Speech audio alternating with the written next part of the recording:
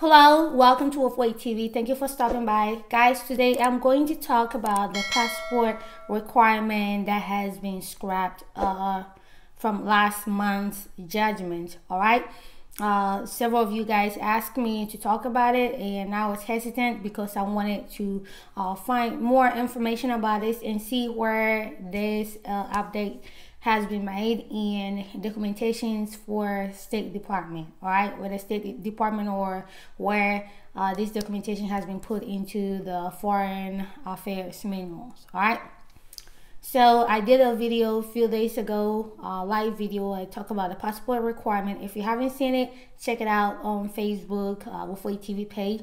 But today I'm going to make like a simpler video and talk about the passport requirement. The live video are usually longer, and the topic might deviate into more subjects depending on the questions that people ask me. So here I'm just going to talk about the passport requirement. Last month, February 2022, this year, a district court judge found that it was illegal for State Department to implement the passport requirement for the diversity visa lottery entries. Okay, and this passport requirement was done in 2019 to require people to have a valid passport before they apply for the lottery. Okay, the idea behind that was that due to the rampant fraudulent stuff that happened to applicants or fraudulent activities that are inherent in the application process, they wanted to use the passport requirement to restrict that. They felt that some people fall prey to others, like agents, who would take their winning entries hostage and ask for ransom or ask for some money.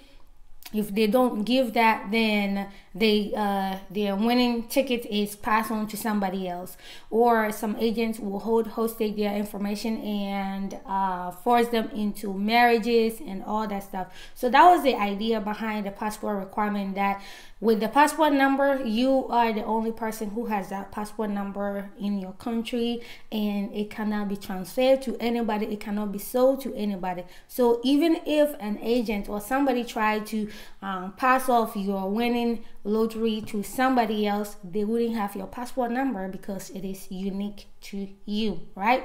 There can only be one person, one owner for that passport number in your country, and that would be you.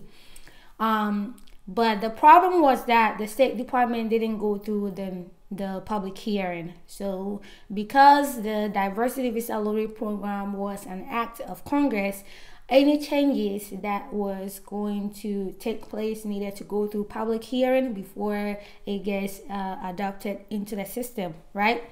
But State Department didn't do that and skipped through and just added that into their rules. And so that was the illegal aspect of the passport requirement.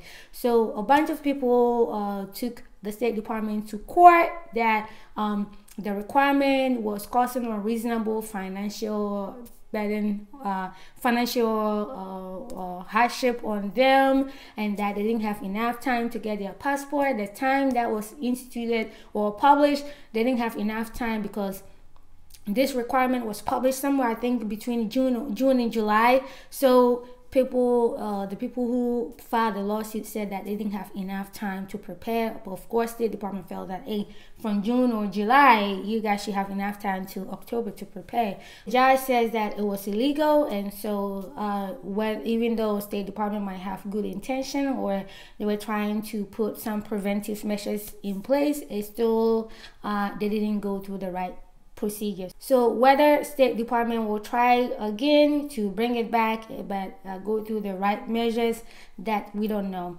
But what that means to you guys, because I'm sure that's what it means, I'm sure that is what you're interested in. So what it means is that if you are a DV lottery winner from 2021, all right, I mentioned 2021 because of the lawsuit. Some of the DV 2021 people are going to get interviews to have the opportunity, will still have the opportunity to get visas. So from the DV 2021 all the way through DV 2023 application period. So if the time you were applying for your DV lottery in DV 2021, DV2022 DV2023. If you didn't have passport, now the consular officer can use that as a basis to deny your application. If you claim to have an exemption that you didn't have on your application, whether in DV2021 application, DV2022, DV2023, the embassy will not require you to bring evidence of the exemption that you claimed. They are not going to use that to deny you. If you use an invalid passport number, if you use an expired passport number, it's still not going to affect you. So if you are somebody who applied for the lottery without your passport, you selected that you are exempted from having a passport, you make those claims, then and you were selected for 2021, 2022, 2023, then know that you are in the clear. You can still go for your interview. The CO is not going to use that to deny your visa. You don't have to worry about that. But as to whether it's going to apply to DV 2024 and thereon, that we don't know. We'll have to wait towards October for the DV 2024 application period. Then we will know if that requirement is there, if the passport requirement is there or not. But at the moment, from DV 2021, 2022, 2023 entrance, you shouldn't worry about not having passport. You shouldn't worry about having an expired passport. Don't worry about you putting the wrong passport number in there. Don't worry about claiming to have an exemption that you didn't have. You'll be fine. So guys, I hope that this is the good news that you were looking forward to. But like I said, we don't know about DV 2024 application cycle, which is going to open in October. So we'll have to wait and see what will happen for that period. But for the moment, it's for DV 2021 to DV 2023. All right. So guys, if you applied for the lottery last year and you didn't have a passport, you are good. All right, because that will be DV 2023. But guys, thank you so much for sticking around and watching my videos. Please subscribe, share my videos with your friends and families so that they can learn more about the immigration process. I do live videos on Facebook, talk about a whole lot of topics. You can ask questions there during the live video. You can join the Facebook groups: Green Card Lottery Africa, Green Card Lottery Ghana, Green Card Lottery Winners, Moving to America /Wofwe TV, and Wofwe TV. That's the official Facebook page. Follow me, click the thumbs up. Follow me on all social media platforms. If you want to be part of my WhatsApp group, Green Card Lottery Winners Wofwe WhatsApp group, the DV 2022 group is full at the moment. Occasionally, if there's an free spot, then I can add someone. But the DV 2023 WhatsApp group will be opening on May 7th. So guys, if you want to be part of that WhatsApp group, then the moment you find out, because remember, it's for winners only. So remember that the moment you find out that you have been selected, then you need to email me proof of your selection so that I can add you to the WhatsApp group. Don't wait until it's too late for you to join the group. All right, I love you guys. Share my videos with your friends and families, and I'll see you on my next video. Bye